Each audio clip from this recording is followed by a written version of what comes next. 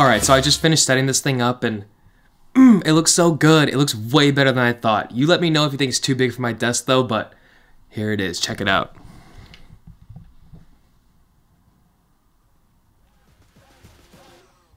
Come on now.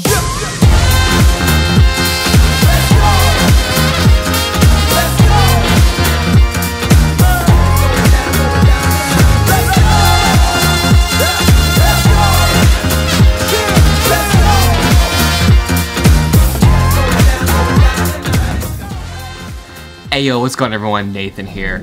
So recently I picked up my first monitor, as you can see back there, and so I put a lot of research into this because I wanted the right one specifically for video editing and productivity. And so after a lot of research, I ended up going with the LG 27UN850 UltraFine monitor. So by no means am I claiming to be any sort of expert in monitors, but as someone who does edit 4K video, I do have an idea as to what I wanted in a monitor, which I believe will work well with most content creators out there. So after using this monitor for a little while now, this is probably the best 4K monitor that you can buy in 2022 for under $500, and here's why.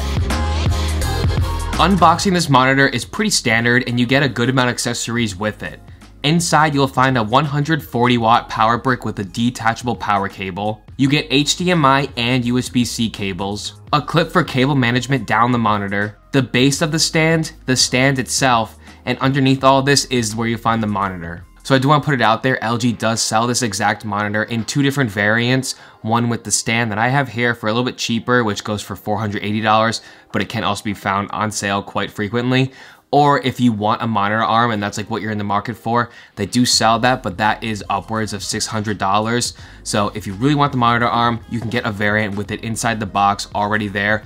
But either way, both of them will work with a VESA mount if you want to put it on your wall, and that's 100 millimeters by 100 millimeters. So in the future, I do plan on getting a monitor arm for my setup, but right now with the desks that are offered in my dorm, they just can't support a monitor arm. So I'm stuck with the stand that comes with this, but I actually do genuinely like it a lot. This stand is made out of great materials, it feels very sturdy, and it has all height, tilt, and pivot adjustments.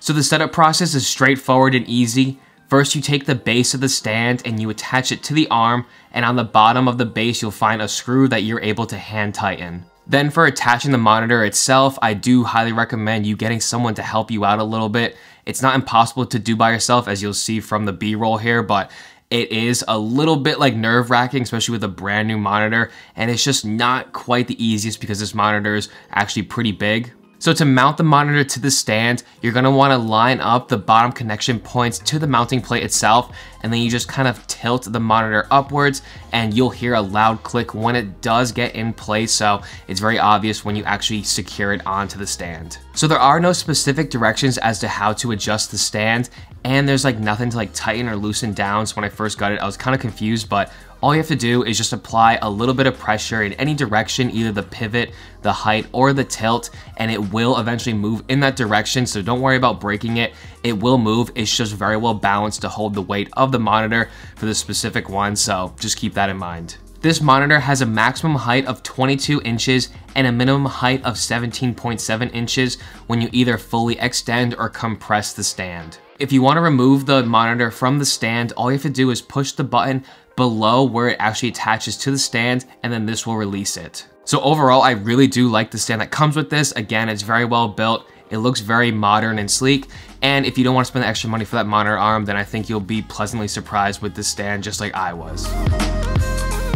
Moving on to the display on this monitor is gorgeous. This has a 27-inch 4K IPS display with an aspect ratio of 16:9, which is typical for the majority of displays out there. And it has very thin borders all the way around the screen with a small chin on the bottom with LG's logo in the middle. The IPS panel means it has very accurate colors at 99% with sRGB, and it also has great viewing angles. So this is one of the main reasons why I went with this monitor, was because I wanted very accurate colors when it comes to video and photo editing, and so this 99% with the sRGB and this IPS panel were really intriguing to me. This also comes pre-calibrated, so it should be good to go right out of the box, but you can always recalibrate yourself later on if you wanted to. This monitor has a screen resolution of 3840 by 2160 and has 163 pixels per inch, so it is really sharp for the overall size, especially for a 27-inch panel. So unfortunately, at this price point, you do have to lose out on some of the top of the end features.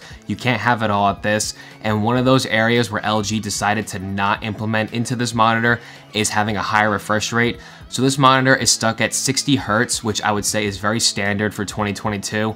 But if you were looking for a high refresh rate, 90, 120, or above that for gaming, then you're gonna have to definitely look somewhere else, because with this monitor, you're stuck at a maximum of 60 Hz, which is plenty good for your typical content creator or consumer out there.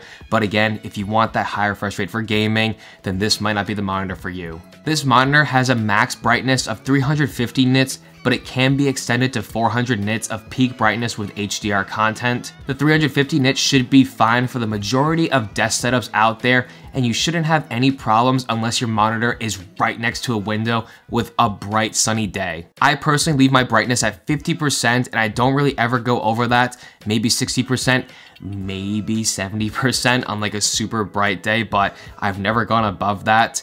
But to also help with glare, if that's a problem that you're worried about, then this monitor also does have 3H anti-glare coating to reduce glares from external light sources, which is always a welcome addition. It does a nice job at softening glares and doesn't take away from the clarity of the display.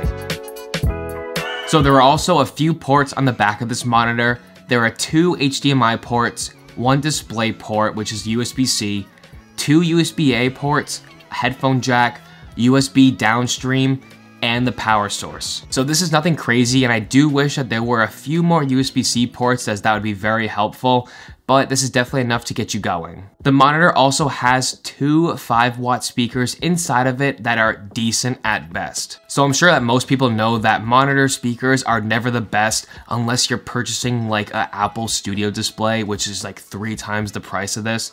But besides that, most monitors definitely do need like external speakers to help bring out the audio that you want. But I recommend getting any set of dual speakers to go along with this monitor, because the sound does appear to be directed away from you, and they're just not quite the best. I personally have the Edifier R1280DB speakers, which I got about 3 years ago, and they still work really well.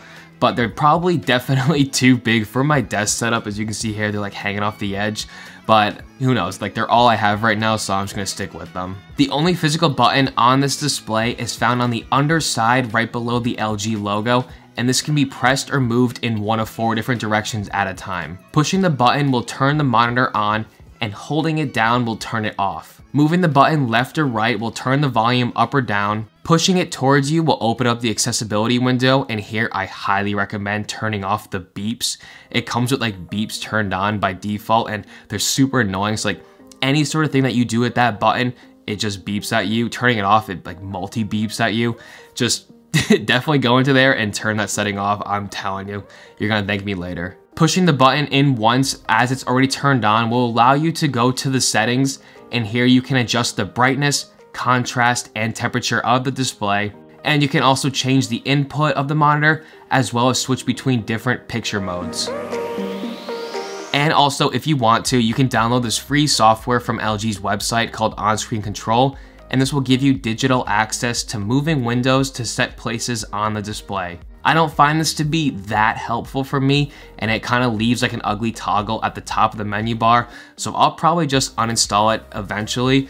But if it's something that like you will use, then you can use it, and it's also free, so why not download it? So my personal experience using this monitor for both video and photo editing, as well as just other productivity and school related content, is that this has been awesome for me. I love having a monitor that's like nice and big. It's 27 inches, so it definitely like fills up like my whole like point of view right in front of me. I think that the 4K display is gorgeous, and just the fact that how accurate the colors are makes me not have to question or doubt my work as I'm color grading or adjusting brightness in my videos and photos. So far for like everything that I've had to use it for, I'm a big fan of it. It looks super clean as well, and I don't think you can go wrong with the price. So overall, for a monitor that costs $480 and can be found on sale quite frequently for even less than that, the LG 27UN850 UltraFine monitor has pretty much everything that a serious content creator can ask for without breaking the bank. You're getting a modern bezel-less design with a beautiful 4K 27-inch display and a matte coating on it. You're getting a monitor that is bright enough for most workspaces, supports HDR content, has a very well-built stand, and I would say passable speakers. So I mean, come on, you can't get much better than that. So if you're interested in picking up this monitor for yourself or the one with the ergo stand, then I'll link both of them down below in the description so you can easily locate them. So with that being said, that's gonna be the end of the video. If you enjoyed it, then please don't forget to hit the like button down below and subscribe. And as always, have a great day everyone, and cheers.